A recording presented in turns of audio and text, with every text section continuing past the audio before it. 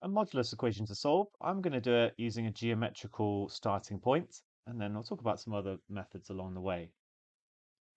So let's first of all sketch y equals 2x minus 1, modulus of. The critical point is going to be a half,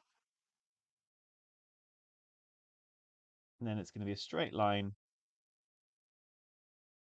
that sort of bounces off this point.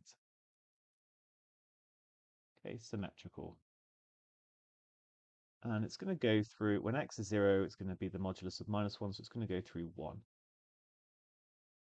Next up, the modulus of x plus 3. That's going to have a critical point of minus 3.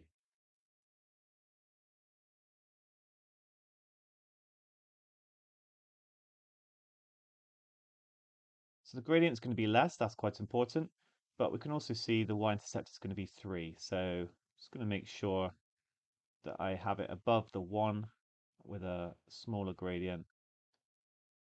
Okay, and then I'm going to have to extend this one. So we see now our 2 points of intersection. And sorry, I forgot to include this part here.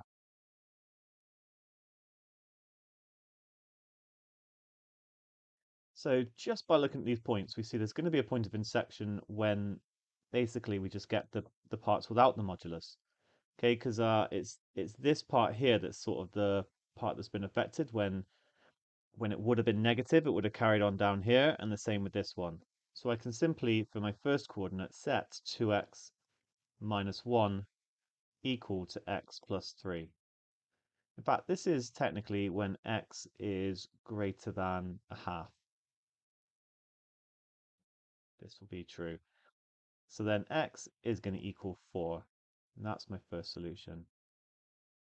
If I now look at the second lot, it's going to be it's going to be between minus 3 and a half.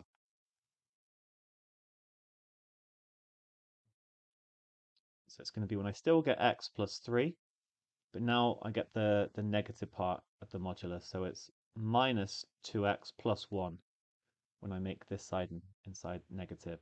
And that's going to equal x plus 3.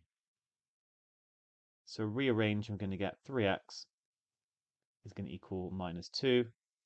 So x is minus 2/3. We don't need to do any more. That is everything.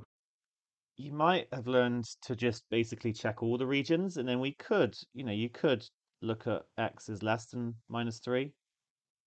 And that's when they're both going to be their negatives. So it's going to be minus 2x plus 1 equals minus x minus 3. Then I'm going to get x equals 4 there. But the thing is, I reject this one because I require that x is less than minus 3. That was an overriding condition expected. I mention this just because you can do it without a graph, and that would be how you would do it. You would look at the critical points, and then you would look like, in between the critical points, and then either side. And so then you just have to check that your solutions are, in fact, like they work with the extra condition, and they do here. If you'd like a slightly more brute force approach, it surprises me, but this is given as the first solution on the mark scheme. You can square both equations because then it doesn't really matter if one's positive and one's negative. When you square them, they will be equal. The only thing is that you can introduce, well, one, you can introduce spurious solutions that do not actually exist. So you just have to check at the end whether it's true. But two, it works, but if you imagine you had and I know this is not the case for A level, but if you had a squared inside your equation, you'd be squaring a square, you'd end up with like a quartic equation. Whereas when you see this first method, we just had linear equations. But here we get away with it, and we've got just a quadratic to solve. So 4x squared minus 4x plus 1 equals x squared plus 6x plus 9. 3x squared minus 10x minus 8 equals 0. And we can factorize this quadratic or put it in your calculator to be fair. So I think it's going to be 4 and 2. That gives us 12x, but we need minus 12x plus 2x. And we see from that that x is minus 2 over 3 or 4. Just be sure to then check back just to check it's not spurious, and then you'll see it works. We get set modulus of 7 equals modulus of 7.